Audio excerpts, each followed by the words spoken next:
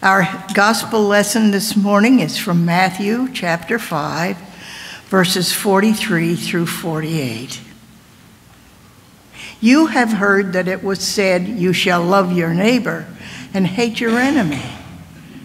But I say to you, love your enemies and pray for those who persecute you, so that you may be children of your Father in heaven.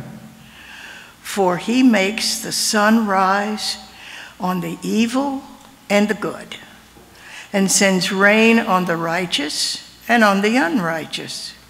For if you love those who love you, what reward do you have?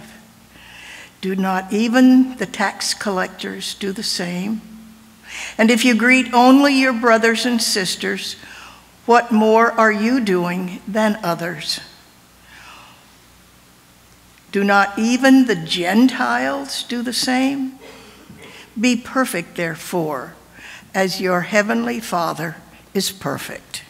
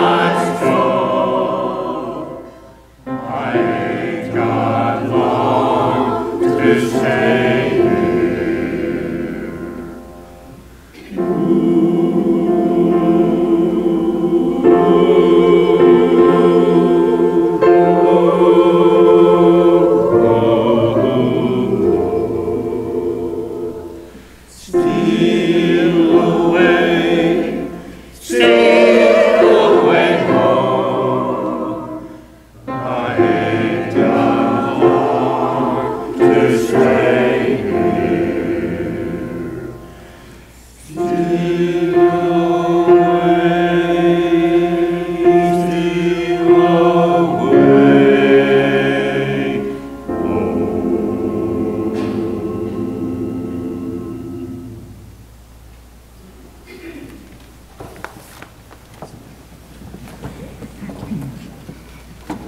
Amen.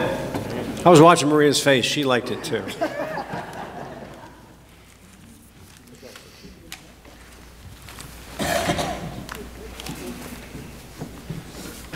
And so we read from a second gospel today, in the Gospel of Luke, a very familiar story from the 10th chapter.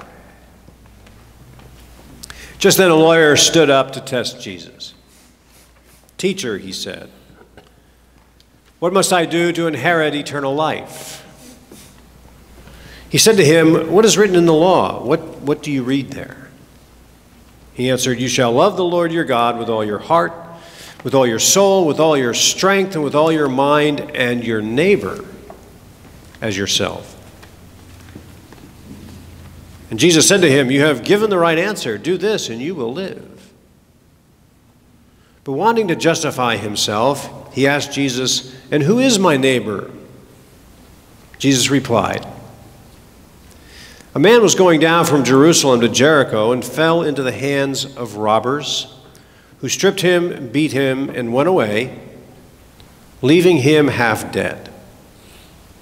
Now by chance a priest was going down that road, and when he saw him, he passed by on the other side. So likewise a Levite, when he came to the place and saw him, passed by on the other side. But a Samaritan, while traveling, came near him. And when he saw him, he was moved with pity. He went to him and bandaged his wounds, having poured oil and wine on them.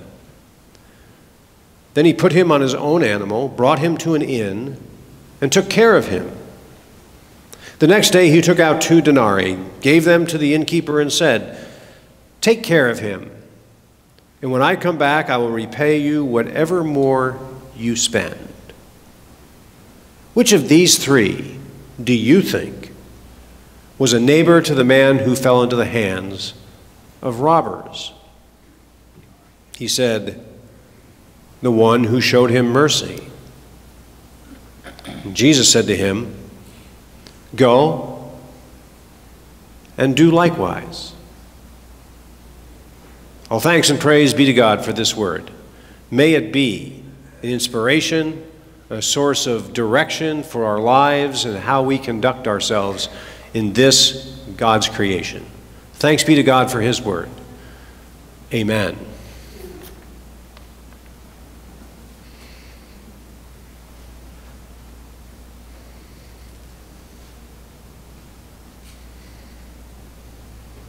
So I wrote this sermon like I do every week, and yet when I was in early this morning, I'm looking at it and I'm thinking to myself, I know what I want to do. I know where I want to go, and there's something missing here. I'm not sure. And then I come into church, and Pat Arner tells me that Bob Grundlier told her that he was here to hear a good sermon. I thought, oh, great. Something happened 20 minutes before worship today, and I want to share it with you. Jack Mutzbaugh brought a man into my office. I bumped into him, and he asked where the coffee urn was, and I told him, and he went, I guess, and got some coffee. But then, and I didn't know if I'd see him again or not, but Jack brought him into my office and sat down, and we talked. Jack left, closed the door. And he was sitting there, kind of a big, strong guy, crying, and had a Marine Corps Veterans t-shirt on. And he told me that this morning, his son was in 3 o'clock this morning, his son was in a motorcycle accident here in Fort Myers, serious injuries, and got airlifted to the hospital in Tampa. And I was kind of remembering, I know what types of conversations these lead to. You know, I was expecting that he was needing to get to Tampa and was going to need some help, and I was ready and willing to do that. But it went a direction I didn't anticipate at all. He said, while he was crying, he said, what I got to know is this. Is God punishing me, and is God punishing my son because I killed people I didn't even know in the war over in Iraq. Whoa.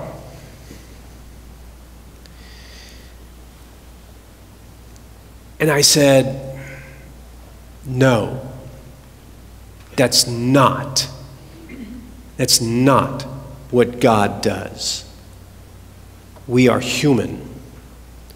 We are broken. And God understands that more than anything else. God knows that about us, and God is not in the revenge, punishment business. There may be some traditions out there that teach that. We don't. And the Bible doesn't either. God is with you. God is with your son.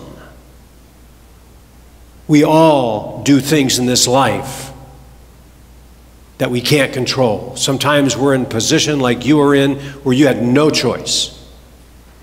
Other times we make choices. It doesn't matter.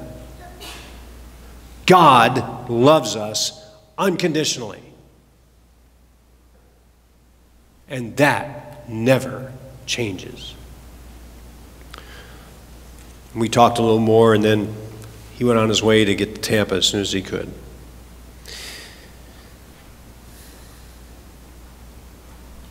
I didn't like the lectionary passages this week, so I chose a couple of my own. And I decided, for whatever reason, to do a juxtaposition between Jesus' teaching in Matthew, basically in the Sermon on the Mount, to love our enemies. And also in the story of the Good Samaritan, love our neighbor as ourselves. Now, those two things are in two different Gospels, set apart by their contexts in which they were given. And they're two vitally important teachings that Jesus bestows upon us. Now, which one do you gravitate to more easily? Love your enemies, or love your neighbor as yourself? I think if we're all honest, we know that the direction we gravitate in is towards loving neighbor as ourselves. We know our neighbors. You know, when that young lawyer got up to test Jesus, and Jesus asked him, well, what do you think? And the man said to him, this scholar of the law said, shall love the Lord your God with all your heart, with all your soul, with all your mind, and your neighbor as yourself. Now, the first part of that, love your God with all your heart, mind, and soul, that actually is well known, one of the most basic teachings of ancient Judaism. It's called the Shema. And the Shema was something that every young child had to memorize right from the beginning of learning who God was and who they were as a Jewish person in the world. Love the Lord your God with all your heart, with all your soul, with all your mind. And so Jews grew up knowing that by heart. Now, what didn't go with that saying in the Shema was you shall love your neighbor as yourself. That's found in a more obscure place in the 19th chapter of Leviticus. The only person we know that ever brought the two together and made the connection, you shall love the Lord your God with all your heart, with all your soul, with all your mind, and you shall love your neighbor as yourself, was Jesus. Jesus connected the Shema, which was well known to everybody, and a somewhat obscure teaching from Leviticus, and as you know, Leviticus is full of all kinds of stuff, and he put them together. But the other thing to remember is that the passage from Leviticus, when it says your neighbor, it meant literally your neighbor. And what does that mean? Your fellow Jews. The people of your tribe. Love the people of your tribe the way you love yourself. That was the original context in which that was given. It didn't tell them to go love somebody who really wasn't their neighbor, who lived far away and you didn't get along with. That was not what it meant. But that is what it meant when Jesus linked it to the Shema. And then he's going on to tell a parable where the Good Samaritan who comes and helps the fallen Jew is by no means considered a neighbor by any Jewish person. That was just the way it was. That was the context. There was conflict. The Samaritans were not good enough as a people, most especially in regard to their faith. And so that is, you can turn my mic on, something's gone wrong here.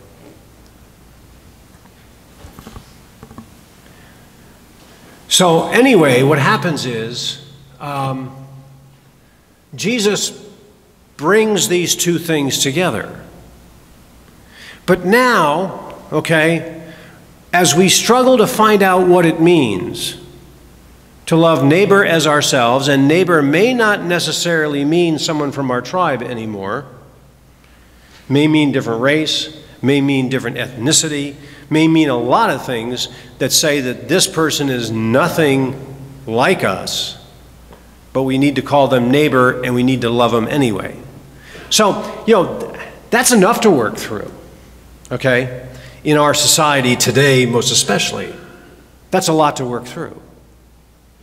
But now we've got to bring this together with a separate teaching from Jesus that basically tells us to love our enemies. And the question is, the deep, abiding question. I mean, the lawyer said, and who is my neighbor? But for us, there's another question we have to ask. And who is my enemy? And that opens Pandora's box, my friends. I mean, Jesus said, love your enemies, period. Now we have to figure out what that means. The man who was in my office this morning said he killed people he did not even know. He didn't say anything about their enemies, and he was feeling pain in my presence as a result of that. Yes, we know that that's the way of the world. It is the way of the world. But I'm going to be honest with you. I'm 61 years old. I've told you this many times, how old I am. But in my entire lifetime, it's been about other people, mostly my elders, telling me who my enemy is. Let me just give you a rundown. In my early grades, I knew who our enemies were because everybody told us. My parents told me, because we had a basement full of food that we would go hide in, and our enemies were Cuba and the Soviets. They were the big boogeyman out there, and Cuba was their little soldier. And we had stuff in our basement to go hide from the death our enemies might bring to us. And let me tell you, nothing impresses the mind of a first or second grader than that story contextually in your life, okay? And never mind that one of my best friends now in the whole world is the moderator of the Presbyterian Church in Cuba. And our presbytery is developing a relationship with the Presbyterian Church in Cuba. And these are people perfectly fine being Cubans, by the way. They're not looking to come here. They're perfectly fine being Cubans, I know, which for some is a terrible thing to say. They were my first enemies as a kid. As I got older, my elders told me that the Vietnamese were my enemies. And I was going into high school now, and I was worrying about the fact that I was coming of age and might have to go over there. And the Vietnamese were my enemies, but only the ones in the north.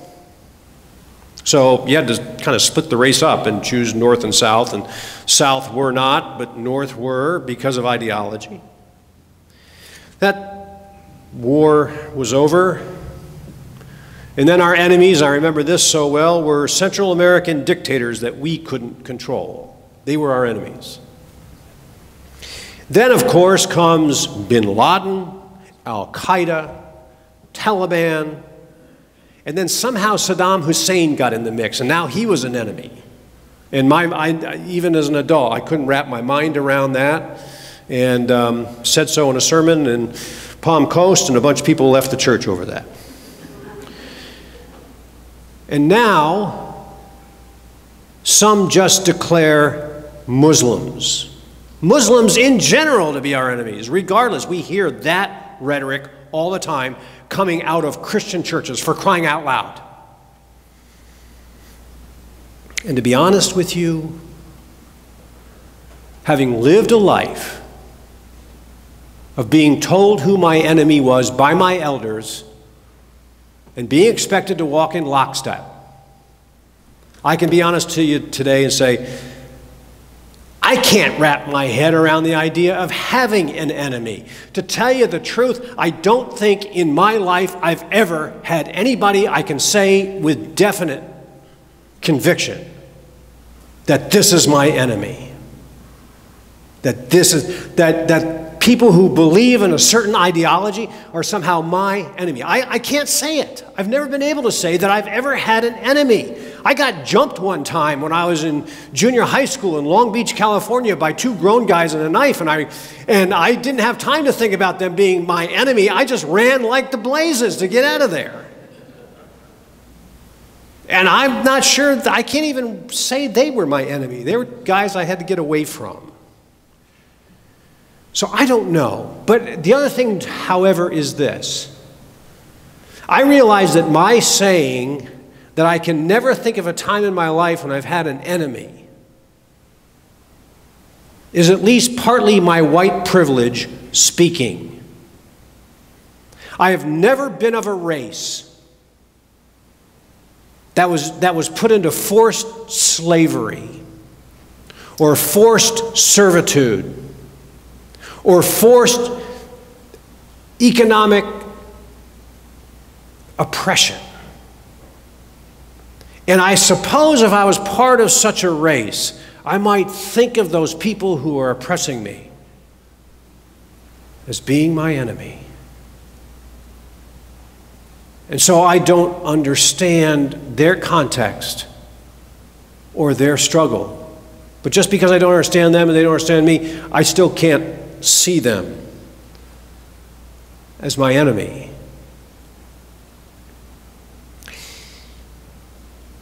You know, I'm wondering how many Jews in Palestine considered the Romans their enemies. And I'm supposing there were a lot. Yet at the same time, here's a Jesus who actually reaches out to Roman soldiers and makes a difference like he does with anybody else. And he says, in that context of severe oppression, he says, love your enemies and pray for your persecutors. What if Jesus said that in certain political rallies in America today? He wouldn't get out in one piece. People who say they really love Jesus wouldn't even recognize Jesus standing in their midst.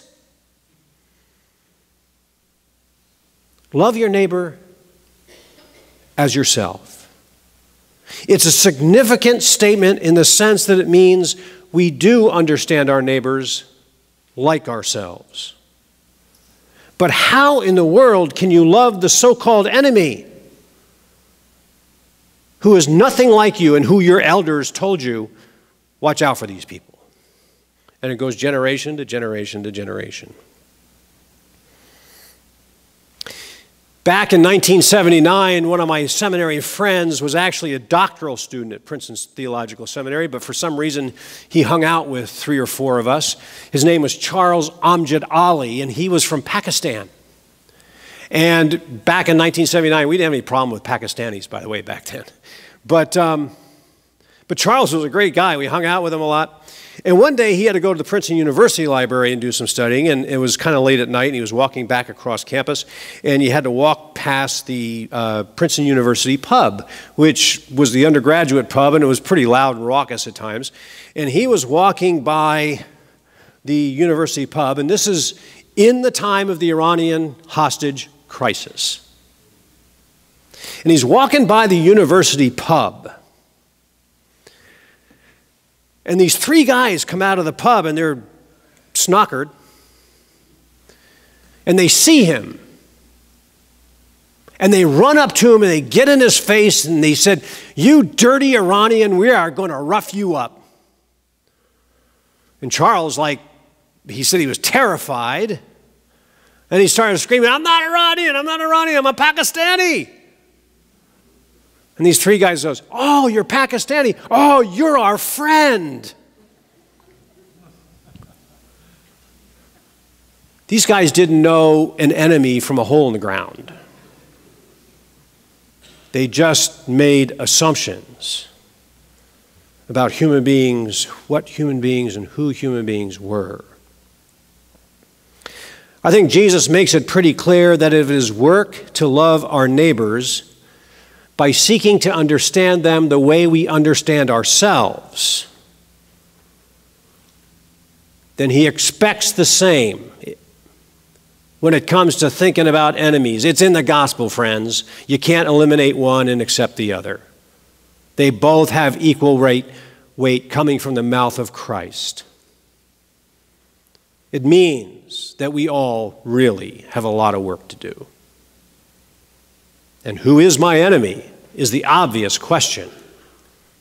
But the next obvious question is, why is that person?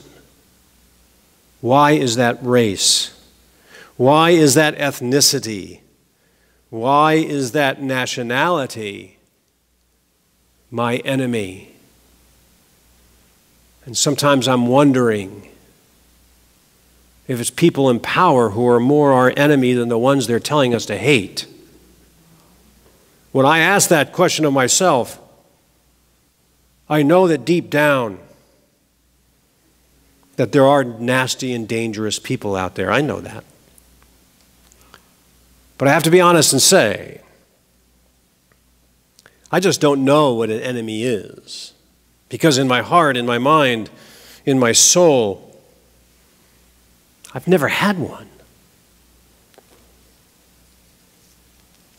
And I think Jesus is okay with that. Amen. Let us stand and say what we believe.